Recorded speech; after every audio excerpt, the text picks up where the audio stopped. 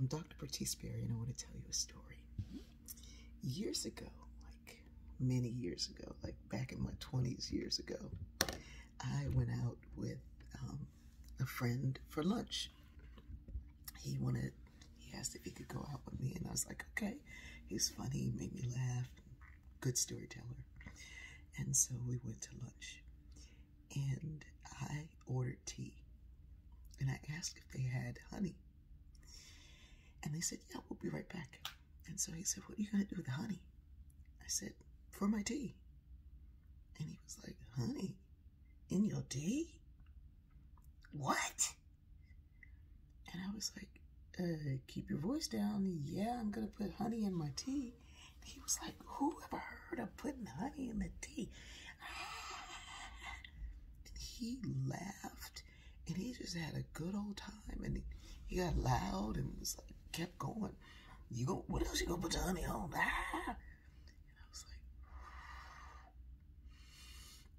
so at the end of lunch, which was kind of quick, he wanted to know if I wanted to go out again. And I was like, no, that's okay. And he said, why not? And I said, honey in my tea. And he was like, what? So, what? And so then he kind of changed things around. He said, I can't believe you're not going to go out with me because you like honey in your tea. I said, no. Doesn't have anything to do with what I like. It has to do with the fact that you heard something you didn't know, which is cool. I learn things every day I didn't know. But your reaction, instead of saying, wow, I'd never heard of that, was to try to put me down. And if honey in the tea is that much of a surprise to you, you got a world of surprises coming.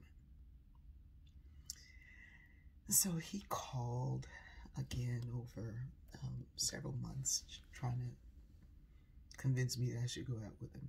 And I was like, no, really, that's okay. I'm good. I don't feel like being put down because of what I know or what I do or who I am. I don't feel like that. And I certainly am not going to do that in a relationship. Well, many, many years later, like a few years ago, I heard from him. And he contacted me to tell me thank you. He said whenever he encountered something he wasn't familiar with, he would say, oh, this is honey in the tea. And he said, I now drink honey in my tea. And he said, and I have traveled all over the world. He said, every year I take a new amazing trip to places I've never heard of, never seen. He said, I have a biracial family. He married someone from Japan. And he had just done all of these really fascinating, amazing things throughout the world and in his hometown, because he said he thought about it and thought about it. And in his family, if somebody did something, read something, was doing anything that was a little different, they all made fun of him. And he said, and I was living my life the same way. And what you taught me was, instead of looking at a different culture, a different way, a different life with disdain, to just wonder enough about it to explore it. Yeah, that was a gift that I didn't even know I needed. Even now, I have only so much space in my brain, right? I'm trying to put new folds in it, new ideas and new ways of thinking. But if someone else's life, their culture, their ways, just existence is different from yours, instead of saying, that's stupid, maybe we should say, I'm kind of stupid. Don't call yourself stupid.